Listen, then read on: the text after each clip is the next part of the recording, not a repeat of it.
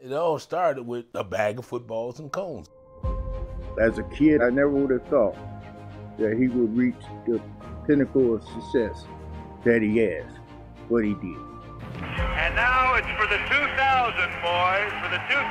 That's Reggie McKenzie's ambition. O.J. running left. O.J. 5-4. There it is. He did it. Yeah. And then what's more important is that he took his success and put it back in the Highland Park. There's no church I've been to that has had as much of a positive impact on me as the Reggie McKenzie Foundation has.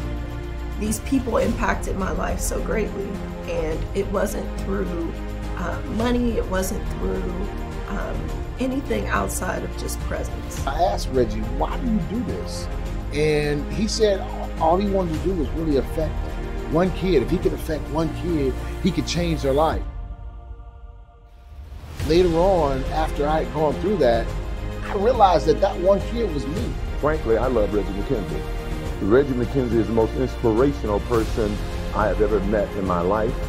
I believe totally in what he's doing, and more importantly, I believe in the style in which he's doing it. We got a man that brought multi-millionaires back to the community, exposing us to things that we didn't see every day. I was able to see the potential that I had that I didn't even realize that I had. So if it not been for Reggie McKenzie, there would be no Jerome Bettis. I would not be in the Hall of Fame. I'm in the Hall of Fame because of Reggie McKenzie.